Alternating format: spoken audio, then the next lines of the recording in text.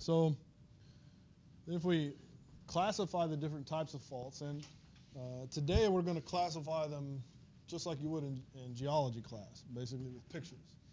In a few weeks, we're going to classify them associated with their applied stresses, the applied stresses such that the type of faulting that those types of stresses would accommodate, and that's called Anderson classification. We'll talk about that in a few weeks. But today, we're just basically classifying them as a geologist would, kind of graphically with respect to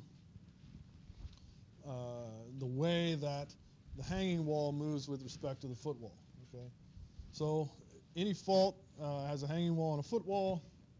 And the way I always remember, it's kind of two ways. The footwall is the one that has an acute angle with respect to the fault. So remember what an acute angle is, right? It's an angle less than 90 degrees. So the footwall always has an acute angle with respect to the fault. Additionally, it's the one that kind of looks like a foot, right? You maybe if you're real creative or you're 7 like my son, you draw a stick figure that has a shoe like this, right?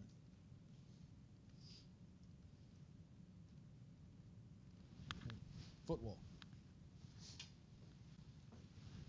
So the footwall is the 7-year-old shoe. So then the hanging wall is the other one. Right? So just identify the footwall, and the hanging wall is the other one.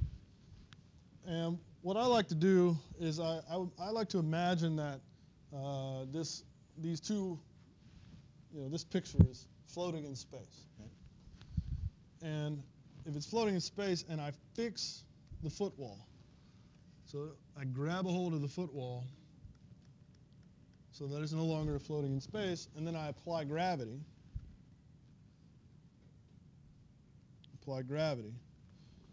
Which way would the hanging wall move in this picture? If it's fixed to the footwall and applied gravity, the hanging wall will move down, right? Or, in other words, it will move in the direction normal to gravity. Gravity is normally down into the earth. So that's how I remember what a normal fault is.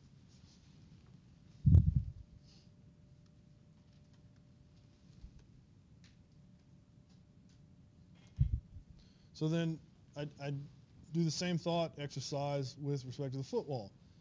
With respect for a reverse fault. I fix the footwall.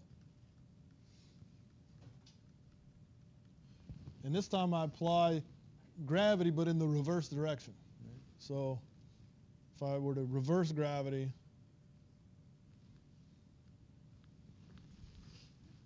then the footwall moves in the direction of reverse gravity. Right? So that's how I remember it.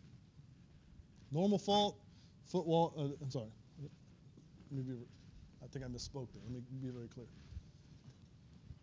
The hanging wall, I think I said footwall. The hanging wall moves in the direction reverse to gravity. So normal fault, the hanging wall moves normal to gravity. Reverse fault, reverse gravity. Yeah? You still say there's a fault scarp? I think you said like on the normal fault, like it's like the distance between the hanging wall and the fault. You still say that there is one for reverse fault? No, in this case, you just assume that they're in contact. This is just an idealized way to picture these faults. Again, like I said, in reality, there's never anything that's completely normal, completely reversed. They're all going to have some shearing associated with them as well. So, but this is just a sort of idealized way to classify the faults. Okay. So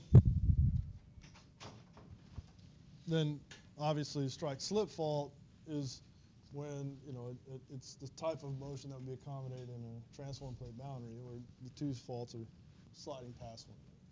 Okay. again, in reality, nothing is that simple. It's much more complicated.